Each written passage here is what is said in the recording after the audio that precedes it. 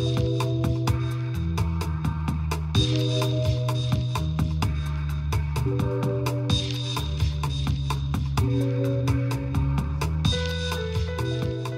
are you today?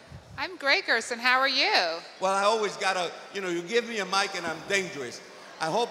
Uh-oh. What are you going to ask me? I hope you're all enjoying yourselves at City and State, New York. We're trying to give you something different. Now, Julie, besides asking you the obvious question, are you running for office again? No. No. Okay, so we got that out of the way.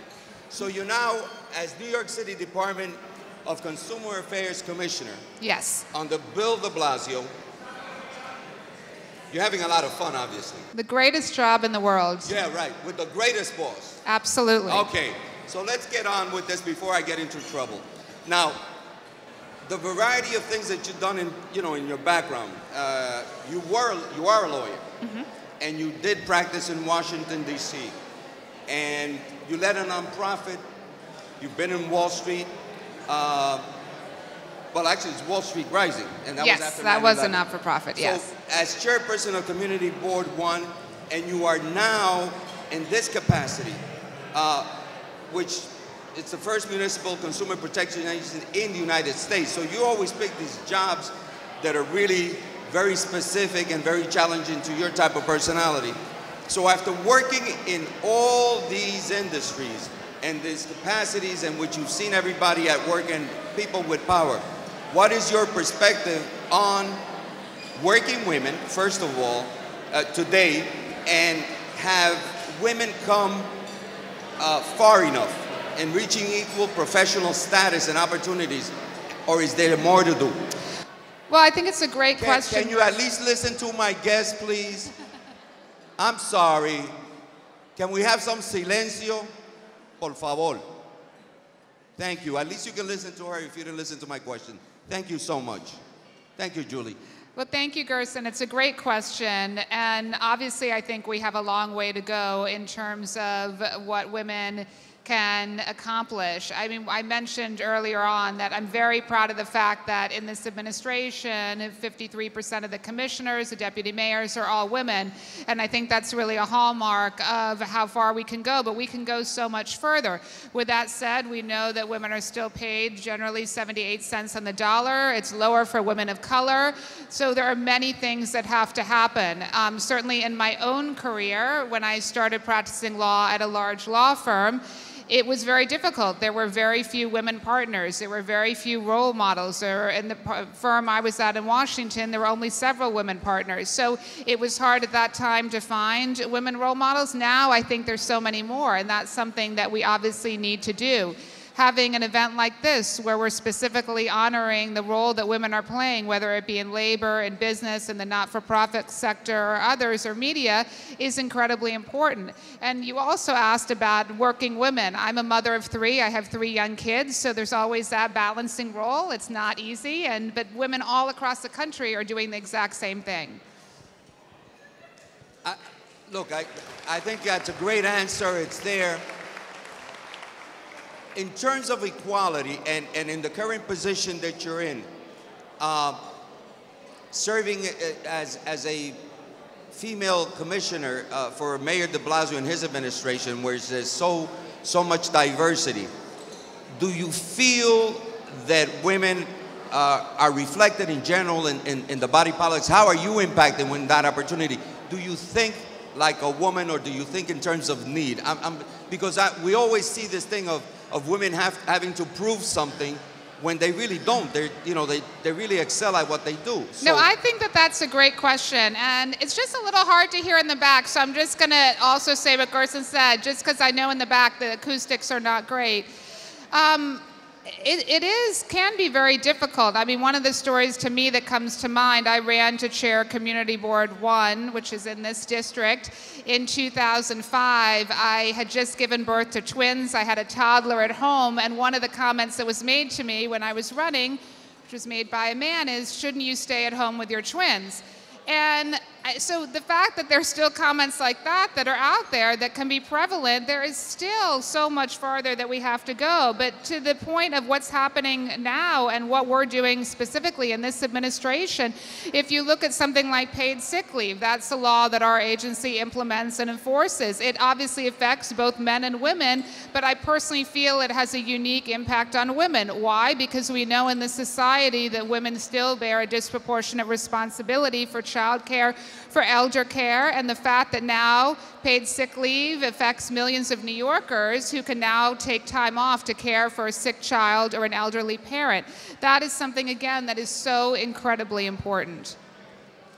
Excuse me a minute. How many of you have children at home right now? Those that are honored tonight, how many of you have children at home? I think that goes to the point that you just made, Julie, that what Julie Menin is saying is really significant, because the role of mother doesn't stop being there, and of the person responsible for the home, at least, if not, at least, I know in my home I'd be lost in terms of finances and everything else. Now, if you can, this has to do with all of you here, please.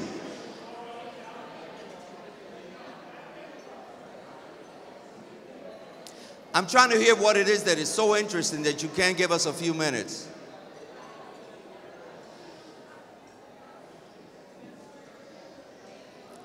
I don't know about you, but when I invite someone to speak, I like to listen to their responses. I'm sorry. Let me know when I can speak, okay?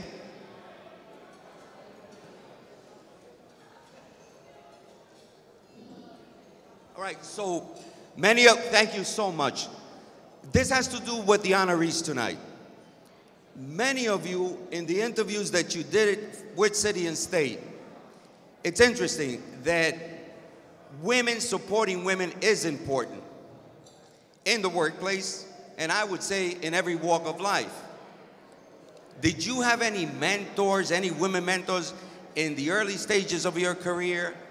And if so, how did he or she help you? And how are you passing that on? Well, as I said, I started my career at a large law firm in DC where there were unfortunately very few women partners. So there was not a lot in terms of looking upwards and a trajectory. With that said, I do have a mentor, and I have a mentor in my life. It's my mother. She's a Holocaust survivor. She went through very difficult times. She went through inhumane circumstances, and to me, the tenacity and leadership that she was able to show is something that I personally look up to and that motivates me each and every day. But what we're trying to do in terms of providing mentorship, I mean, one thing that I'm really excited that the administration is doing that was recently announced is We New York, where basically business, service, advice, counsel, mentorship is going to be provided for 5,000 women entrepreneurs across the city. This is so exciting. I used to own a small business. I owned a business that was a half a block away from here. I had 100 employees. I know how tough it is to own a business in New York City. And so the fact that we're providing this free business counsel is exactly the type of mentorship that we should be doing and that we are doing right now. Terrific. I appreciate the fact that you're speaking about your mother, which is, you know, Holocaust survivor by itself is a winner.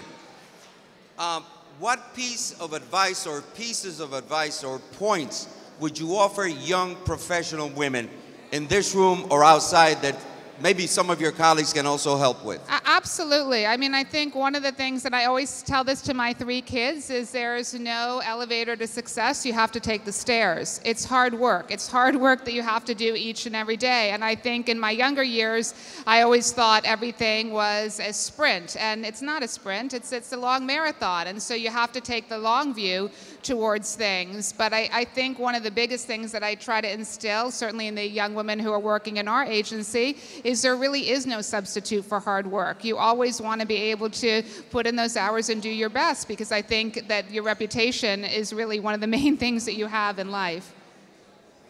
We asked this question of most of you. Thank you. Julie, you got it there. You got crowdfunding. We asked this question of most of the honorees, and I'm going to ask it of you. Uh-oh. And this you know well.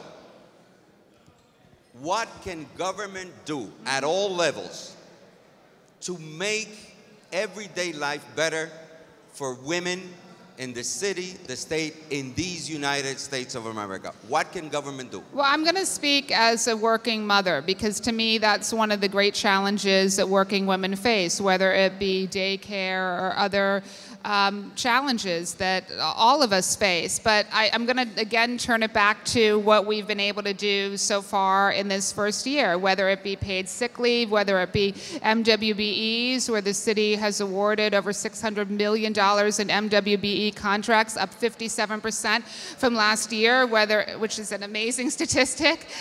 Whether it's universal pre-K, again, if you're a working mother of a pre-K student, you want and deserve universal pre-K, and now you have it. These are things that government is doing right now to make it better. There's still many more things we're going to be doing, but if I look back at what we've been able to do, municipal ID, the fact that for the 500,000 undocumented New Yorkers, they now have a municipal ID. And for any of you who, yes, that definitely bears applause.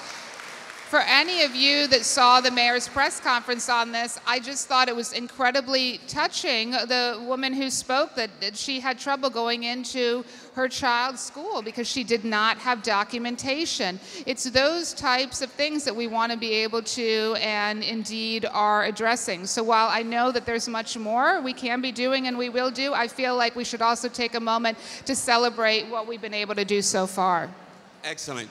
Julie Menin, thank you so much. Thank you. Do you think, this is my question, do you think by electing more women to the presidency, to the House of Representatives, to the Senate of the United States, to the state legislature, can women make the difference by legislating in the way that men have not been able to do? You know, it's so interesting because I used to serve on the board of an organization called the Women's Campaign Fund, completely not-for-profit organization based in D.C. that was really focused on electing women across the country. And all the research that we showed, again, showed the unique position that women leaders can play in terms of elected office. So it is incredibly important. And I think it's really important to mentor young women in terms of public service, whether it's running for office, whether it's serving on a school board, whether it's chairing a community board. If all of us in this room can at least mentor one young woman, you can think about what kind of difference that can really make. Julie Menin, Commissioner, New York City Consumer Affairs, muchas gracias and felicidades. Thank you so much, Julie.